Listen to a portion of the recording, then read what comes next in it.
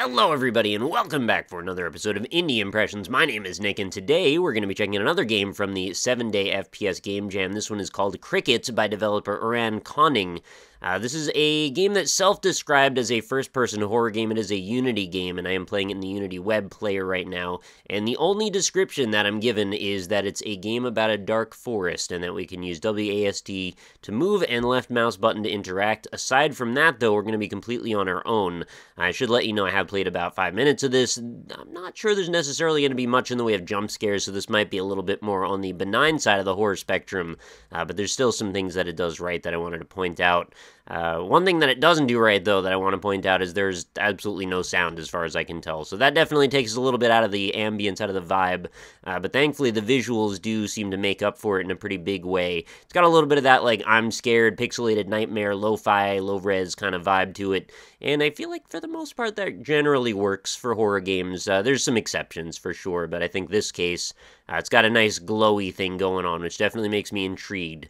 So we find ourselves on this path in the middle of this dark forest that we've been told we're going to be exploring. There's a gate here preventing me from going backward, of course, and going forward we seem to find this sign that's got some sort of a sigil on here. It looks sort of like one of those little crosses that you might wear to bring awareness to some kind of a cause, although I'm not sure if that's necessarily what we're seeing here. It might also be a skull and crossbones in extremely lo-fi. I'm not sure, but let's wander around and see what we can figure out here.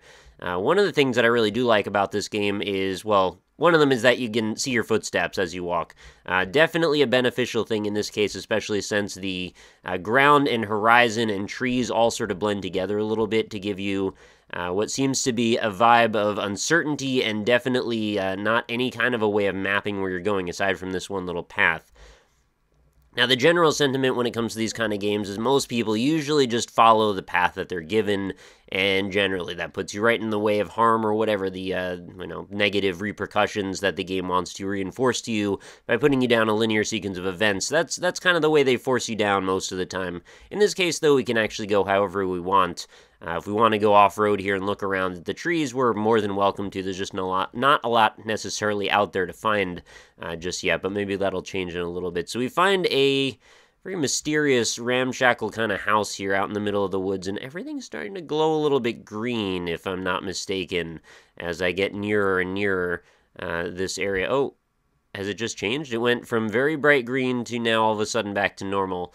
So I'm going to try and knock on the door here. I don't believe anything happens, though, so we're actually going to continue our walk around. Now, when I first came upon this house, I actually completely ignored the house and went straight for this pyramid, because for some reason, pyramids just do that with me. I'm looking at it, though, and see, I thought at first it might have been a bush, and then I realized there's like a little bit of a weird eye on it. Reminds me a little bit of a Metroid as well, so we're going to press on that. Does a little bit of a flippy, spinny thing, and then everything glows in neon colors for a second, and then the pyramid seems to vanish to be the exact same color as the ground, thereby, becoming invisible to our naked eye. So that is my trigger to then continue looking on for other things of equal importance or, whatever that happened to have been. And I like the mysterious, enigmatic quality of the fact that I have no idea what I just did there. Also, the visual reinforcement saying, hey, look, everything's glowing for some reason. That also kind of intrigues me as well. So I come upon this brightly colored, I don't know if this is a large fungus or a table or what, but I'm going to click on this as well, and it's going to do a little spinny move as well, and things will start glowing pink. So maybe we've brought a little bit of pyramid power and a little bit of fungus power now to the world around us. You'll notice now the trees seem to be a lot more bright, and there's maybe a little bit more differentiation in the world, because the first thing we clicked on seemed to make the grass glow. Now this makes the trees glow. What's left? Well, what's this also? Is this... Oh, that's actually an artifact as well. I didn't even realize that. And, oh, do we now have color in the ground? I think we do. Now that leaves us with one more important thing to find. Now I didn't actually see that last time, and I was kind of wondering if maybe I had passed something important. Turns out I had, and I think that could be a little bit difficult when you're walking through a dark area like this. If everything looks the same sort of shade of green, and then all of a sudden there's one thing that's slightly off, that could definitely make it a little hard to find. And then we find this little monolith, which I mistook at first to be a ghost. Very spooky indeed. Let's press on it and see if we can also get a little neon spinning going on here. Everything is lighting up, and we've got, ooh, magical glowing powers. Oh, is the moon going down? it looks like the sky is actually lit up somewhat, and oh, the moon might be landing. The moon is actually landing on the ground over here. That's kind of a fantastic thing to find, and it seems to be bouncing in place. This is all new to me. I didn't see this the first time when I tried to do a little bit of a check through this. Very interested to see if there's more to it. I certainly hope there is, because I'm definitely enjoying the vibe here. I did find those kind of quickly, honestly, so I kind of don't want this to end just yet. Click on the moon. Oh. Oh, there's a New Game Plus mode.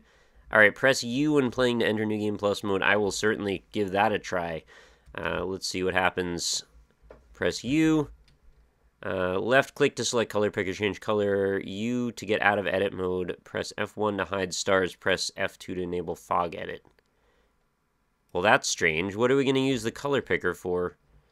Did I just select, like, the color of the grass or something? What's going on here? Oh, we can change the colors of all these things individually. Well, that makes a lot of sense. How did I select, though? Right-click. Oh, left-click to select, right-click to unselect. Got it. It's actually pretty transparent about that. Oh, we can make the ground, like, blue. Can change... Oh, I was hoping I could grab the plant there. It doesn't seem to be the case. Oh, we can make quite a magical little forest here. Can I change the color of this fence, too? I don't know if this selects or not. Oh, it does. What a simple and strange thing this is. Like, there's so little going on, yet at the same time, I find it somewhat entrancing. There's just these mysterious artifacts out there. There's a forest that I don't quite understand. Let's hide the stars with F1. I don't really think that really helps. I kind of prefer the stars stayed on. Can I change the grass, though? That's the thing I really want to know. Not sure if I can directly select this very easily. Yeah, it doesn't seem to be the case. Right-click. There's something surprisingly compelling about the idea of transforming the world, too. I wish there was maybe a little bit more to see, though. If this was like a longer scale prospect, maybe we wander around through this thing, find like 25 artifacts little by little in a big old world. I think that could actually be very, very cool. Let's press U, actually, to put this away and see what happens now if we click on this. I like the way it makes everything glow, but I liked that before. All right, well, now we can at least see when these energies have been used up. I was imagining, too, like, what if we get to go inside of the moon? Maybe there's some kind of alternate universe in there. Maybe we get to find a key that lets us inside that mysterious house. Maybe there could be a tome inside that's what's, giving us the ability to change the colors of the world around us. Maybe this world is much bigger and much more interesting than at first it lets on. Because right now, it's basically just a big old forest, and there's nothing wrong with that, but I'd like to see more, because this is actually very cool. Did I just wander around completely in a circle? I did. There's the sign at the beginning. So it's the easiest way to tell, I suppose. The footsteps, too, I've noticed they tend to stick around indefinitely, which is really useful. I know this is now kind of ground that I've already tread, but, like, you could really make greater use of that effect, right? Like, imagine the footsteps, after you find enough artifacts, they light up around you in proximity, so you can very easily see the area that you came from, the area that you're going, and then maybe you get a map at some point, and then you have to traverse a big old landscape to find more of these artifacts. It's just something there that I think is very cool. Maybe add in a little bit of story exposition, some occasional, I hesitate to say it, but honestly, audio logs would probably be fairly appropriate here, as long as they're kept fairly short and to the point. And just a little bit more of discovery would have definitely gone a long way to make this game a lot more cool, but it's actually quite cool as it is. Again, the sound effects, too, would go really far, too. And it doesn't take much for this kind of an ambience, either. Just a little bit of ambient nighttime sounds, some occasional proximity-wise sound effects that get triggered. How do I keep wandering around in a circle here? I keep going in one direction, coming out and back in the other one. I was walking straight. I guess I must have turned around at some point. But anyway, I guess that'll do it for Crickets, guys. If you want to let me know about this one, feel free. I'd love to hear your opinions. What do you think about this very simple adventure that we've just gone on here? Did you find it distasteful? Did you find it interesting? Did you find it mysterious?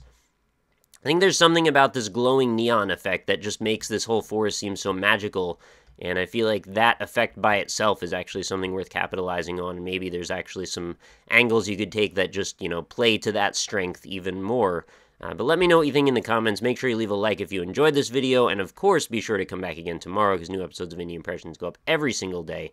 So look forward to bringing you a whole bunch more. Hope you enjoyed it, and I hope to see you all tomorrow. Have a great night, everybody.